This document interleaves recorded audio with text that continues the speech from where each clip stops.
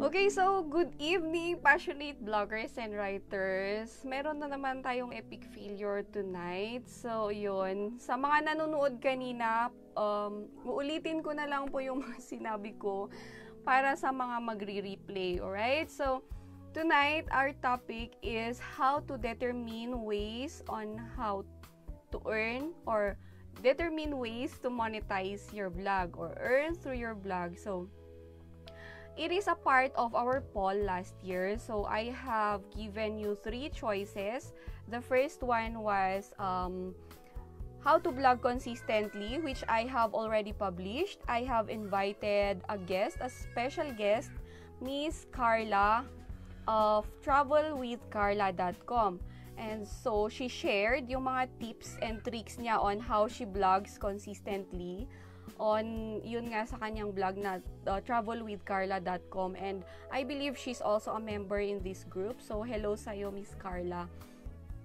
Another one na topic na na-share ko sa poll is yung how to generate traffic to your blog for free.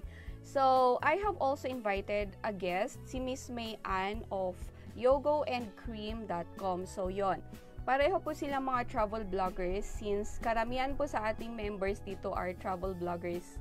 Yon, so para medyo mas kilala nila. Pero sa mga aspiring bloggers, sa mga hindi pa nakakakilala sa kanila, makaka-learn din kayo. Marami din kayong matututunan sa mga tips na na-share nila sa ating mga videos. So, if you want to go and watch yung mga replay ng mga video interviews ko with them, meron po yung mga link sa sa ating announcements section. So, ayan. So, ang third na topic sa poll is, ito na nga yung topic natin for tonight, which is how to determine ways to earn through your blog. So, if you are an aspiring blogger or a beginner blogger or someone in between, mga ganyan, na naghahanap ng ways to monetize their blog, or you have been blogging for years and you have not been monetizing your blog yet, so this video is for you. Ayan, so pag magsa-search kayo sa Google, ang dami-daming lalabas dyan na results like 50 ways to earn through your blog or 100 ways to monetize your blog, mga ganyan, but they are not teaching you or giving you tips on how to determine kung paano nyo ba mai-integrate yung mga ways to earn through your blog na iyon sa inyong sariling blog. So, ito po yung i-discuss natin ngayon. So, I have here 4 na levels of a blogger na inimbento ko lang po. Parang makategorize ko din po yung mga iba't ibang levels ng bloggers na andito na sa ating group and sa mga darating pa. So, ayan. So, if you can remember, bago kayo i-approve na maging member dito sa group, meron tayong mga questions like, are you a writer or a blogger? Ganyan. So, parang in-assess ko po yung mga answers niyo doon. So, doon po ako nag-base ng mga parang categories, and according to research na din and sa mga observations ko, doon ako nag-base kung paano ko i-categorize itong mga bloggers na to. So, first one is yung tinatawag kong manggagalugad. Ayan, so tinagalog ko lang po siya. So, si manggagalugad po, isang blogger na parang nag-i-explore pa lang or nag-aaral pa lang. So, ayan. So, manggagalugad siya. So, if ikaw isa ka dun sa mga manggagalugad na blogger, then this first level na to is for you. So, ang isa pang characteristics ni manggagalugad na blogger is she is into learning, and yun nga sabi ko, learning tapos discovery process. So, andun pa siya sa stage na naghahanap pa siya ng niche, kung ano ba yung gusto niyang niche na i-pursue, ganyan, and trying out what's on trend. So, usually kasi, di ba, pagka-vlogging, meron tayong mga trends, meron tayong mga, kung ano ba yung mas sikat, ganyan. So, ano yung trending? Yun nga, sabi ko nga trend, diba? Ano ba yan? Paulit-ulit. So, yan. paano ba makakapag-earn sa kanyang blog si manggagalugad na vlogger? So first is through reviews. So usually 'di ba sa mga travel and food bloggers and mga lifestyle bloggers, mga beauty bloggers, ganyan, bibili sila ng mga products and then gagawa sila ng mga product reviews, ganyan, gagawa sila ng mga product descriptions. So yon, through doing that, so if gagawa ka ng mga ganong mga contents sa blogs mo, 'di ba, makakapag-generate ka ng audience sa inyong blog, and then pwede ka ding makapag-attract ng mga brands. So for now, wag mong i-expect na yung mga brands na mag-approach sa'yo ay yung mga malalaki ng brands. So pagka nandito ka pa sa stage, sa level na to, kapag manggagalugad blogger ka pa lang, i-expect mo na rin na yung yung mga ma-earn mo dito na incentive is not pure money, or it's not monetary value, like mga free gift certificates or mga free products, ganyan, mga free giveaways for you to review and then post sa iyong blog. So alam ko na marami dito nakaka-relate. Aside from writing reviews and product descriptions para makapag-create ka ng engagement sa blog mo and makapag-attract ka ng mga blogs, pwede ka ring magsulat ng mga optimized blog posts or contents para meron kang samples in case na gusto mong mag-pursue ng freelance writing.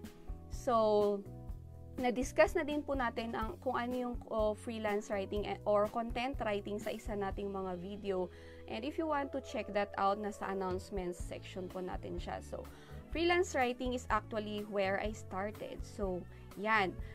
Nag-start din ako sa pagiging manggagalugad vlogger. So, nagsulat ako ng kung ano-ano, diniscover ko din kung ano yung niche na gusto kong i-pursue, and then nagbasa ng iba pang mga vlogs, nanood ako ng mga videos, and nag-invest talaga ako ng time sa sarili ko, and nag-invest din actually ako ng money para lang ma-develop ko yung skills ko sa vlogging and content writing na din.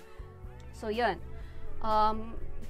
next na level ng ating vlogger or stage ng ating vlogger is si dalubhasa vlogger. So tinagalog ko lang din, yung dalubhasa is expert sa English. If isa ka sa mga expert na vloggers or yung tinatawag nating mga advocate sa mga cause, ganyan, or isang authority na sa niche mo and nagni-niche vlog ka na, ibig sabihin na-discover mo na, 'di ba? Nung last stage, nagdi-discover ka pa lang. So parang tinatry mo pa lahat ng mga niche. So general vlogging pa lang yung ginagawa mo. If ikaw ay dalubhasa vlogger na, ayan, expert ka na sa niche na gusto mong i-pursue, and nag-a-advocate ka na din ng isang cause or isa ka ng authority dun sa niche na yon. So matatawag ka ng niche vlogger. Okay, so ayun. So hello Miss Paulette, number 1 lang ako, sabi niya. So yon. So nasa number 2 na tayo, pero manood ka pa rin na. And so paano nga ba nag-earn ng income, or paano mag-earn ng income ang isang dalubhasa vlogger? So to earn an income, kailangan mong makipag-work with brands na. So, makipag-partner ka na sa mga brands, ganyan. So, pwede mo silang i-reach out, pwede mo silang i-send ng message para i-introduce mo yung sarili mo. Since ikaw naman na ay expert or isang advocate or authority na sa inyong niche, so yon, pwede ka nang mag-reach out sa mga brands na mas matataas na din yung yung parang levels din nila. So, parang ito ay pag mag-collaborate ka sa mga brands, huwag kang mag-approach ng mga brands na mas matataas na yung level kaysa sa'yo. So, parang ano mo din, yung i-assess mo din yung mga brands, ganyan. So, pag beginner ka pa lang, makipag-collaborate ka sa mga startups na businesses or mga brands, ganyan. So, kapag dalubhasa ka na, dalubhasa vlogger ka na, pwede ka nang mag-approach ng mga bigger brands. Yan, so, I hope I am making sense here. So, yon. Aside from working with brands, you can also earn through your blog by coaching or doing consultation services. So, nasa dalubhasa stage ka na, pwede mo nang gawin yung mga bagay na yun. So, meron tayong steps or mga dapat na gawin para mas maging okay itong mga goals natin. So, i-discuss ko yan later kapag na-discuss ko na lahat yung 4 na stages or levels ng ating mga bloggers. So, yan. Aside from working with brands, you do coaching or consultation. That is, you start on sa mga one-on-one na coaching or consultations pa lang. Another thing, you can also earn by being a speaker or attending to speaking engagements if na-invite ka and meron namang offer, ganyan. So, it's one way of earning through your blog. Kasi, meron na ako na-interview last year na isang sikat na speaker dito sa Philippines, si Miss Shana Sino. And sabi niya, na-discover siya ng isang school through her blog. So, yon. Ang isang advantage din kapag meron kang blog is, yun nga, sabi ko, magiging authority ka na sa niche mo. So, madidiscover ka ng mga schools, ng mga businesses, ng mga establishments na nangangailangan ng expertise mo.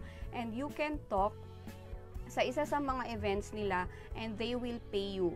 Pero, ito pala yung isa sa mga sa mga, i-remind ko lang po sa inyo. You do not expect also na kapag beginner na speaker ka pa lang ay babayaran ka na agad. So, at first, yun, pwede ka mag-serve for free. So, yun nga yung sabi ni Bo Sanchez, diba?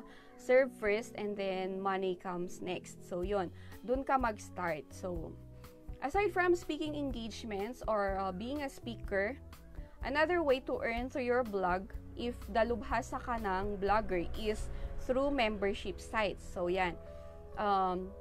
Gusto kong i-example yung sarili kong business dito.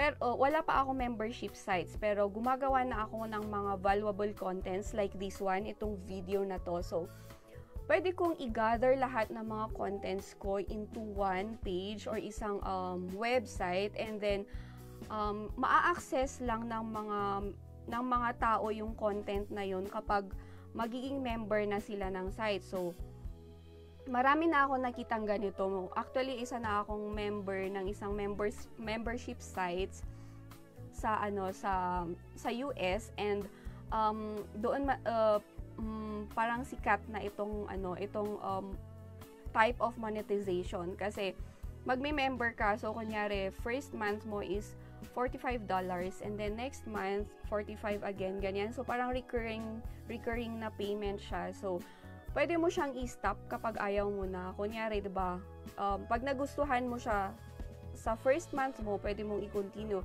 And if ayaw mo naman na, parang okay ka na sa mga napag-aralan mo, then you can stop. So, you can also do that on your blog. So, yun.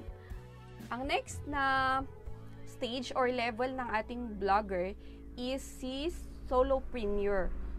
So, entrepreneur talaga siya, pero ngayon kasi, di ba, meron na tayong term na solopreneur. So, yon. Meron din tayong tinatawag na solopreneur sa blogging. Ito na po yung mga in-demand na speakers, yung mga authors na ng libro, ganyan, yung mga company owners, yung mga meron ng mga courses, mga online courses, or meron ng mga e-books na binebenta, meron na silang sariling products na binebenta sa kanilang sites, or nagbibenta na sila ng mga products ng ibang tao sa kanilang sites. For example, yung e-commerce na tinatawag natin ngayon. So, yun. How can you earn sa iyong blog kapag ikaw ay kapag solopreneur blogger ka na, makakapag-earn ka sa blog mo by writing books and e-books. Sabi ko nga kanina, di ba? You write books and e-books and you can self-publish sa sarili mong blog, and dun ka na din mag-create ng sales funnels mo, dun ka na mag-create ng store mo, dun nila bibilihin yung libro mo. or you can sell sa Amazon Kindle, ganyan, or sa mga iba pang publishing sites or ebook selling sites. Another thing na you can do, for example, ikaw ay photo blogger, or ikaw ay content creator or graphics artist, ganyan, pwede kang mag-sell. Ibenta mo yung mga arts mo, yung mga gawa mo, yung mga photos mo, yung mga videos mo, or yung mga designs mo sa blog mo or sa website mo. The third one na pwedeng mong gawin kapag solopreneur, blogger ka na, is gumawa ng online courses. So, mag-create ka ng online course and then you sell it. Tapos, sa stage na din na ito, ikaw na yung tinatawag na leveraged income earner. So, ang leveraged income is a type of income source na magtatrabaho ka, tapos mabebenta mo yung product mo ng ilang beses after. So, parang mag-e-effort ka, mag-invest ka ng time and money sa product mo ngayon, and then continuous na yung income stream mo sa mga next succeeding days or sa mga next months na. So, yun, di ba, nagtrabaho ka ngayon, and then kahit na hindi ka na magtrabaho next month or next year, ganyan, if okay pa yung sales funnel and yung product mo, then you have a leveraged income na. So, yun. Last one is yung sinabi ko kanina na e-commerce. You can sell yung products or gumawa ka ng Shopify store, ganyan, or mag-sell ka sa Lazada. Ang ano kasi nito is, pwede mo siyang i-embed sa blog mo, diba? So, yun. For example, yung products mo is nasa Lazada or nasa Shopify, or may sarili ka ng Shopify store, pwede ka naman din pong mag-blog na din sa Shopify. Pero sa Lazada kasi wala. So, ang pwede mong gawin is i-embed mo yung mga products mo sa blog mo na galing sa Lazada, and then you link it na lang para kapag mag-click sila to buy your product, mapupunta sila sa kung saan mo in-upload yung mga products mo and kung saan mo na set up yung payment gateway. So, ang number 4 na level ng ating blogger is yung EWYS. Alam nyo ba kung ano yun? Or yung BYOB, yung mga naniniwala sa mga phrases na yun, or yung meron ng mga ganong taglines. So, ano nga ba yun? Yung EWYS is Earn While You Sleep na tagline. So, alam ko na familiar na din kayo doon. And then, yung next one is yung Be Your Own Boss or BYOB na tagline. So, kapag nasa level ka lang ganon, masasabi na nating passive na yung income mo. Passive yung income mo and leverage na din. So, if passive income you are earning from your products or sa mga offers mo, na sarili mong offer, or you are earning from other businesses products, ganyan. So, an example of this is yung affiliate marketing. So, passive income din na matatawag kapag ikaw ay nag-o-offer ng mga assets or properties sa blog mo, since you will post yung mga properties na isi-sell mo doon, and kapag na-discover nila, yung blog post mo, pwede silang bumili doon. So, ang mga nasa category or nasa level ng Earn While You Sleep or Be Your Own Boss na blogger is yung mga meron ng mga companies, yung mga course creators na, and yung mga passive income earners natin, ito na yung mga internet marketers natin, like si Pat Flynn, if narinig nyo siya. And then, yung iba pa nating mga influencers online na nag-earn na through passive income, si Robert Kiyosaki, ganyan. So, may mga passive income na sila and may mga leveraged income na sila. So, paano ka ba makakapag-earn kapag ito na yung level mo as a blogger? So, yun nga, mag-create ka ng sarili mong affiliate program. So, 'di ba kanina gumawa ka ng product mo. So, for example, yung product mo is an online course. Then, pwede kang gumawa na kapag mabenta na, kunyari, mabenta na yung sarili mong product, yung course mo, pwede ka nang gumawa ng affiliate program kung saan yung mga students mo magpo-promote, sila ang magpo-promote ng product mo, ng course mo, and then they will earn through parang discount, ganyan, or percentage. So, meron silang ano ba yun? Help me on this. Meron silang commission, yun. Meron silang commission sa income ng sarili mong product. So, kunyari, nakabenta sila ng isang unit ng course mo, and yung program mo is nag-o-offer ng 10% na affiliate na commission sa lahat ng mga students mo, then sila mag-earn sila ng affiliate commission na worth 10%. Kunyari, 100 pesos yung product, so meron silang 10 pesos na. So, yun. Aside from earning for your company or for your business, natutulungan mo din yung mga students mo na mag-earn ng sarili nilang income. So, usually, kapag nasa earn while you sleep or nasa be your own boss tagline or blogger ka na, ang main purpose mo na dito is tumulong na din sa kapwa mo. So, yan. Aside from maintaining your business, ayan, tumutulong ka sa mga sa mga beginner or sa mga sinabi natin kanina, yung sa mga manggagalugad at mga sa mga dalubhasa pa lang na vloggers, parang ganon. So, yun. Ang mindset mo na kapag ikaw ay, kapag boss mo na yung sarili mo is ganon, tutulong ka na lang and magsaserve ka na lang sa mga audience mo. Ayan, so, I hope I'm still making sense. So, yun. Na-discuss natin kung ano yung mga 4 na levels ng mga vlogger natin, and kung ano yung mga ways para mag-earn sila sa mga sarili nilang vlog. So, yung mga na-mention ko kanina is hindi naman actually fixed na ano yun. So, nasa iyo din na i-assess yung sarili mong vlog kapag pwede ka nang maging coach or maging consultant, pwede ka nang mag-work sa with brands, pwede ka nang maging speaker, or pwede ka nang mag-install ng membership sites. So, yun.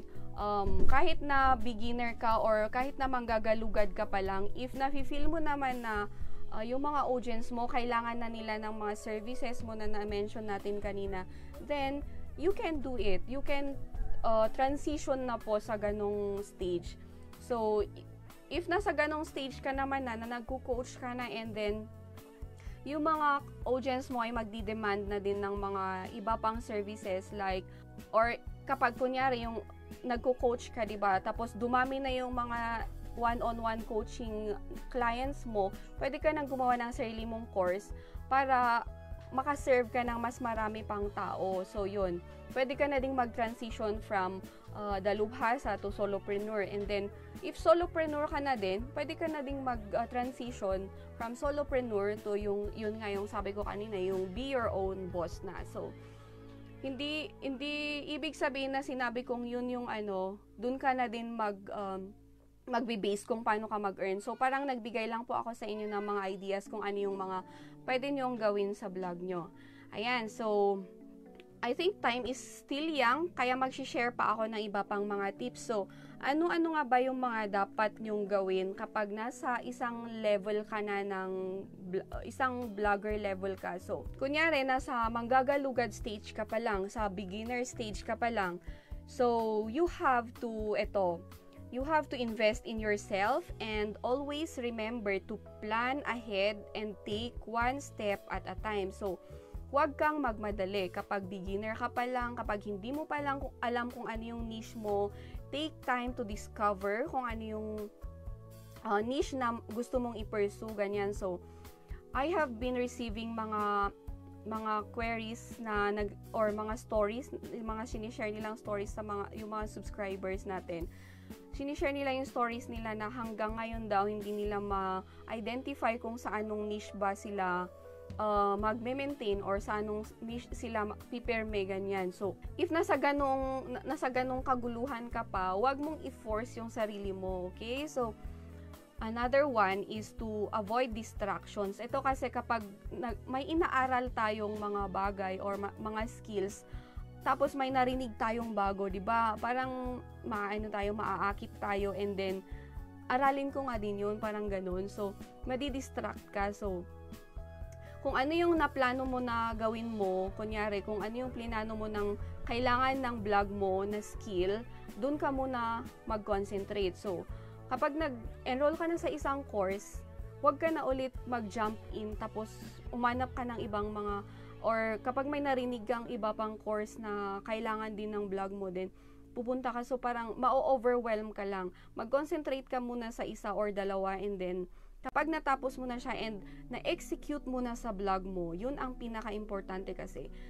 Kahit na inaaral mo siya, tapos hindi mo siya ini-execute, wala ding silbi. So, masasayang lang yung pera mo, and masasayang din lang yung oras mo, okay? So, the next one na dapat mong gawin kapag nasa manggagalugad stage ka or nasa beginner stage ka pa lang ng vlogging is to assess what your audience demands. So, kunyari, nagge-general topics ka, like for example, mommy vlogger ka, and then nagre-review ka din ng mga hotels, ng mga beauty products, ng mga tapos nagta-travel vlogging ka din.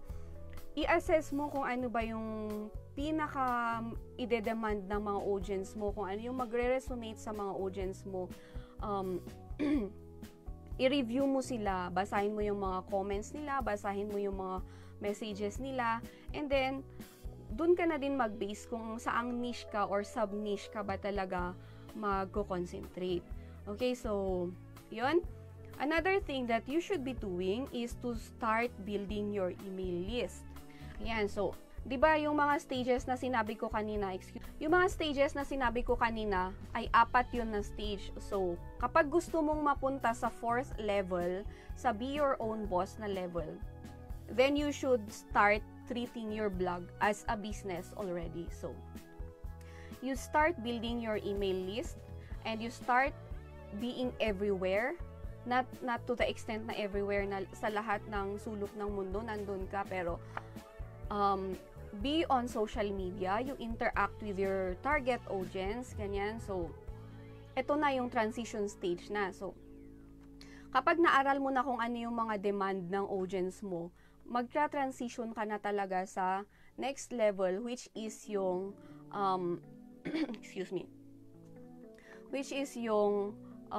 dalubhasa level natin, or nasa expert ka na, or nasa may authority ka na, nagain mo na yung trust ng mga audience mo, and alam mo na kung ano talaga yung kailangan nila. So, pwede ka nang mag-transition. So, yun. Mag-build ka na ng social media profiles mo, and siguraduhin mo na sa mga social media platforms na pupuntahan mo, nandun yung audience mo. Okay? So, sa beginner stage, sa manggagalugad stage natin, dapat inaral mo na din kung saan sila nag-stay or kung saan sila nag-hangout. So, kunyari, yung mga audience mo nasa Facebook sila, karamihan nasa Facebook, or yung audience mo nasa Instagram, or yung audience mo nasa YouTube, ganyan. So, hindi mo kailangan gumawa ng account sa lahat ng platforms na yon. Aralin mo kung saan yung pinakamaraming, kung saan yung audience mo, yung pinakamaraming bulk ng audience mo nang gagaling, and dun ka muna mag-concentrate. Okay? So, if nasa dalubhasa stage ka na, ano naman ba yung mga dapat mo nang gawin? So, ito, you have to build partnership. So, pwedeng gawin mo itong partnership na to sa beginner stage. Gaya nga nung ini-encourage ko sa inyo, di ba? Hanapin nyo yung mga kasama nyo sa niche na yon, and you build partnership. You be friend with your co-bloggers sa the same niche. And then, mag-collaborate kayo kung ano ba yung mga gagawin nyo. Yung mga, meron ba kayong mga events, ganyan, para at least na ma-build yung relationship ninyo. And in the future, kapag nasa third level na kayo, na solopreneurship, magtutulungan kayo, and then napakalaking napakalaking factor na meron kang partner, meron kang mga co-vloggers on the same niche na makakasama mo kapag ikaw ay solopreneur na. So yun. Another one that you should be doing is guest blogging. Etong guest blogging na to, pwede mo din siyang gawin kapag nasa beginner stage ka pa lang. So, next one is to be active on social media and extend help to your audience. So, sabi ko kanina, di ba, dapat na-identify nyo na yung niche ninyo, then nalaman nyo na din kung sino yung mga target audience nyo. So now, you should be active sa social media platform kung saan sila nag-hangout. And then, reach out to sa mga brands na, di ba? Kasi ang income stream mo na dito is to work for brands, or parang ganun, mag-work ka for brands kasi magsusulat ka ng content para sa kanila and babayaran nila yon sa'yo. Or, for example, kapag gusto mong mag-pursue ng freelance writing, so yun, mag-work ka din para sa isang business and babayaran ka nila. So, parang ganun yung income stream mo kapag nasa dalubhasa stage ka. And, yung iba pang mga income stream na na-share ko din kanina. So, yun. Another thing na dapat mong ginagawa is to continue creating and giving away freebies using an opt-in form. Ito'y para sa ating email list naman po. So, diba kanina po sabi ko, kailangan mag-build na po kayo ng email list ninyo. So, yon. You continue, dapat continuous process yon. Kahit na nasa dalubhasa stage ka na, dapat nag-email, nag-build ka pa rin, nag-continue ka sa pag-build ng email list mo. So, ngayong nasa dalubhasa stage ka na, comfortable ka na, alam mo na kung ano yung needs ng mga audience mo, kailangan magbigay ka na ng magbigay ng value sa kanila para mas mag-gain mo yung trust nila. And then, pwede mo silang ma-attract sa iba pang mga income streams mo, like yung mga speaking engagements or yung one-on-one coaching, ganyan. So, yun. Another thing, the last thing na ginagawa mo kapag nasa dalubhasa stage ka na or nasa stage 2 ka na is to be sabi ko kanina, be everywhere pa rin. Continuous na dapat mong ginagawa yun. You attend meetups or pwedeng ikaw ang mag-organize ng mga events. Mag-print ka ng mga calling cards para ready to distribute na lang, or mga media kit na tinatawag, lalo na sa mga travel vloggers, mga lifestyle vloggers, mga media vloggers. Meron silang mga ganito. So, gumawa ka ng mga media kits mo and make it ready online and offline. Yun. Okay, so sa next level, yung solopreneur vlogger natin, ano yung dapat mong ginagawa kapag solopreneur vlogger ka na? Dito na po, kailangan na po talagang mag-hire ka na ng isang mentor or isang coach. So, di ba kanina, nag-serve ka na sa mga audience mo, parang kinu-coach mo na din sila, ini-educate mo sila sa isang bagay, nagiging advocate ka ng purpose or isang cause, ganyan. So, you are a mentor to them, excuse me, in that way. So, ngayon naman, kasi magiging solopreneur ka na, kapag wala ka naman pong background sa business or commerce, ganyan, kailangan mo na talagang mag-hire din ng sarili mong coach para mag-guide ka sa sarili mong business. So, kapag naman ikaw ay madunong na sa business, then you can proceed. Pero, alam nyo ba na itong tatlong successful na online entrepreneurs ay meron din silang mga mentors, and they talagang ini-encourage nila lahat ng mga beginner entrepreneurs ay magkaroon din ng sarili-sarili nilang mentors, kasi ang mga mentors kasi sila na yung nakakaalam kung ano yung mga dapat nating gawin at mga hindi dapat gawin. So ayan, for example, si Mark Zuckerberg ng Facebook natin. Ang mentor niya is si Steve Jobs. Tsaka si Bill Gates, ang mentor naman niya is si Warren Buffett. And si Richard Branson, isang airline owner ng Virgin Atlantic yata, basta airline. Ang mentor niya is si Sir Freddie Laker. So, yon. Kapag nasa stage ka na ng solopreneur, this is a must. You have to have a mentor. Pwede rin sa beginner stage and sa expert stage ay magkaroon ka na din ng mentor. Pero, pwedeng gawin mo siyang hindi requirement, ganyan. Pero kapag nasa third stage ka na, since hindi ka naman expert sa business and entrepreneurship, kailangan mong magkaroon ng mentor. Sa fourth stage naman, which is yung be your own boss, eto pa yung mga dapat mong gawin. Kahit na boss mo na yung sarili mo, kailangan mo pa rin gawin itong mga bagay na to. So, first one is, don't stop learning. Don't stop learning. You have to continuously invest in yourself. You have to continuously learn what's new in the trend para hindi ka mapag-iwanan ng mga competition mo. And then, you have to continue serving your audience. Hindi porket nasa passive income stage ka na and leveraged income stage ka na, ay hindi ka na din magsaserve sa audience mo. You have to continue doing what you have been doing para maging influence ka, maging magandang influence ka sa kanila since ikaw ay tinitingala din nila na authority sa niche mo na yan. Okay? So, yon. Another one is to give back more and more to your community, to your church, and sa mga charity.